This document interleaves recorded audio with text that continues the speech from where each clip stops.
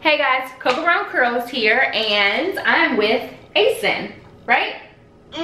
What's your name? Ayson. Ayson what? Ayson J. Wiggins. Ayson J. Wiggins. So I know you guys don't typically get to see Ayson. You see him kind of in the background a little bit, but I've never done a video or a full-on video with him. Just a couple of quick lives. But today is important because I wanted to do a blog post or a video post. It was really important to me to talk about having a son with curly hair. A lot of the times as bloggers and natural hair vloggers, we focus on ourselves or maybe our daughters. I don't really see a lot of us talking about our sons and how sometimes we have boys with curly hair. So I decided to do my very first video with the other twin that you guys don't see a lot of, Ayson J. So we've got some gummies to kind of keep him on track. He is not really into the video and into being on camera like his sister is. So we got these gummies to kind of keep him going, to keep his energy up. But like I said, I wanted to do a video about this because I think it's important for us to also include in our conversations about curly hair what it means to have a son with curly hair. And I was kind of inspired to do this for a couple of reasons. The first reason being, I'm constantly getting told, oh, how cute are the girls anytime the twins are together. I think as a society, we've yet to really understand that some boys just have long hair. So when you see him out and he's in his blue and he's in his red, quote unquote, which typically are colors we put in our boys, or his basketball shorts and his sneakers, he still gets addressed as a girl. I don't know if it's because he's a girl, I'm a boy. I know, but people don't seem to understand that. So I don't know if it's because he's with his twin sister. I don't know if it's because they look so much alike, and you know, she's dressed up like the little princess most of the time. I don't know if it's his gorgeous long eyelashes.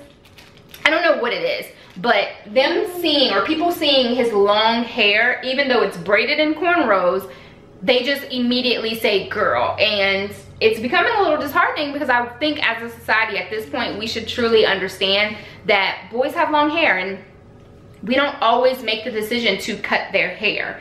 So me, for one, I decided to let this decision be up to Ayson, right? You're gonna decide when you cut your hair, correct? Yeah, but I can cut my hair. I want to put a favor on an alien. You want to play? Okay, he wants to play with his brother and sister. But I've decided, me and my husband have decided that we're really gonna let this decision be left up to Ayson. At this point right now, he's 5. I don't think he's at that point where he's ready to make a true sound decision of what he wants. Anytime he sees his older brother gets his hair cut and you ask him, does he want his hair cut? He says no. I think the biggest thing right now for him is he doesn't like to get his hair done. He gets frustrated. I tend to get frustrated. Our Sundays are our wash days, and it's the day of most tension in our household when it comes to our hair. And I think if he is considering getting his hair cut, or if I'm even considering being the one to take those scissors, it's gonna be on Sunday. But it's in the midst of that heightened frustration for us. So I never wanna make such a permanent decision based off of those temporary emotions. So I never decide in that moment.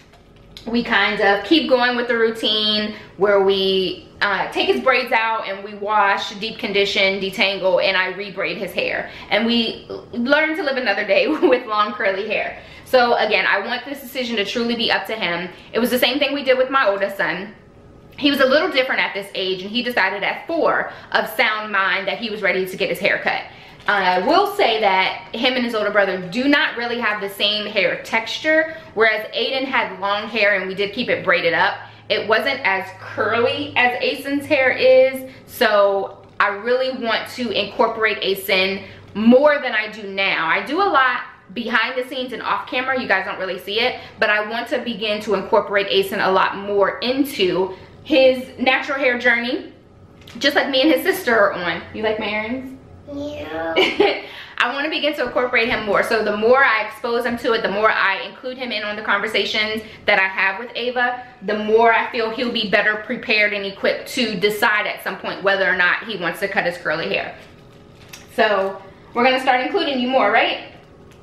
Yeah. Yeah. So do you have long hair or short hair? Long hair. Is it curly? Oh yeah, and my borders. Well, no, your brother has short hair. But, do you like your curly hair? Yeah. But, do you want it cut? But I don't know. You don't know if you want it cut? Yeah. That's okay that you don't know yet. So I'm gonna give you these. So the next thing I want to talk about in this video is what products do I use on Ayson. So you guys know I go into great detail on what products I use for myself. I go into great detail on what products I use for his sister. But I don't really talk about a lot what I use for Ayson. So for him, his texture is a little different. Ava and myself, well, I'll start with Ava, can use a lot of gels. She has that what I call blow in the wind curls. Me and Ayson's hair type is a little more similar. I like butters. Ayson is good with butters too. So through all the hair care products that I've tried, I love the SheaMoisture line for Ayson, especially the Manuka honey and I think it's Mafura oil line. It's in the brown and almost like goldish cap containers. And I don't have a container with me now, but I can certainly show you guys one a little later in the video.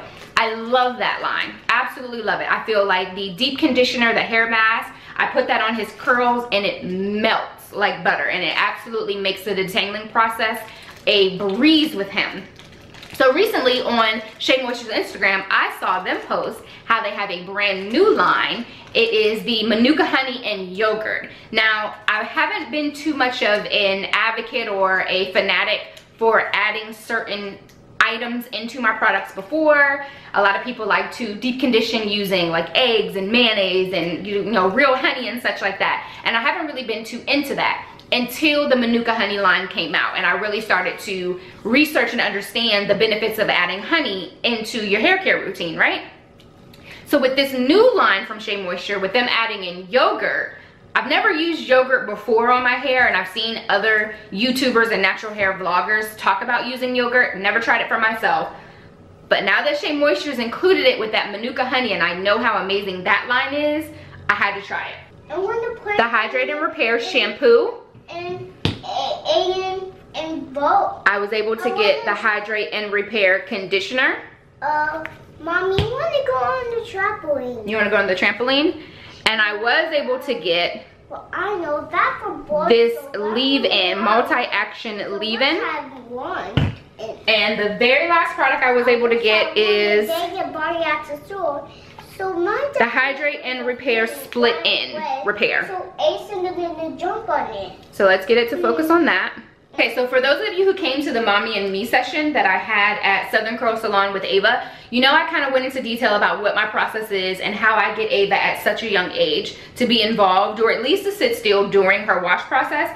It's no different than what I do for Ayson. So around this time, when it's time to start unbraiding his hair and getting him under the water, he gets a little anxious. Of course, you know, what kid enjoys getting their hair washed? So I do the same steps with him that I do with her. I usually give him snacks. I will give him his tablet to kind of entertain him. More so with me and her, we like to talk hair, so I use that time to really talk to her. With him, he's not as interested in talking hair yet, so I'll just let him kind of focus on his tablet to kind of help ease his fears. So all that's left to do is to take his hair out, and we're gonna get started with the wash process. So I'm going to quickly, as quickly as possible, take his braids down. So we see how thick and long his hair is. This is one of the main reasons why I never really let it out or have him out and about with his hair out, because it's so thick and luscious. It'll easily get tangled up, and people will even more so mistake him for a girl. So to keep that from happening, we keep his hair braided up. So I'm going to take this off. You want to take your shirt off? Oh, I don't know. You don't know? I'll let you keep your t-shirt on. Yeah. So I like to do the old school method, and I do the same thing with Ava. Lay him back in the kitchen sink. So I will adjust this so you guys can see exactly what's going on.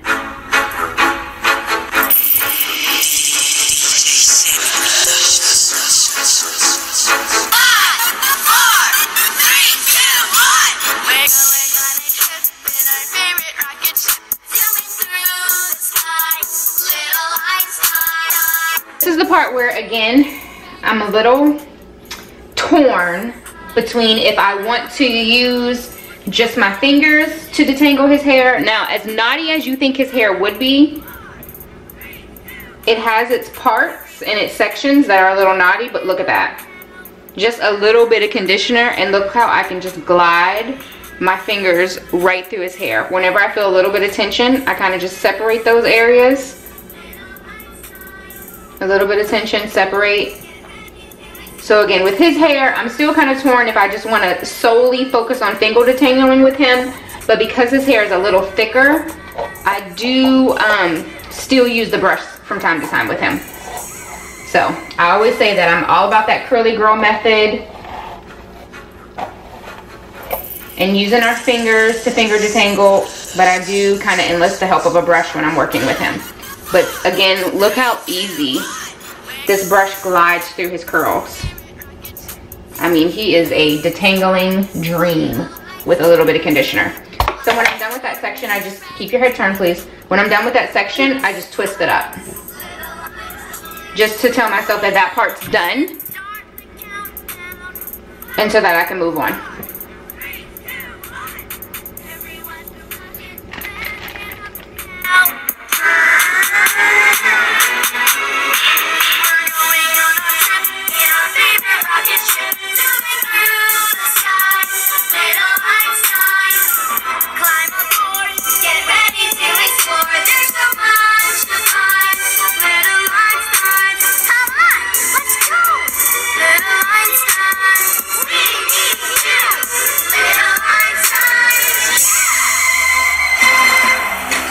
So the very next step to doing Ayson's hair is, after I get done washing and conditioning in the sink in my kitchen, I like to bring him into a space that's a little more comfortable for him. It's of course not the most ideal situation for a 5-year-old to be laid out on the kitchen counter for 30 to 45 minutes, however long it takes me to do his hair.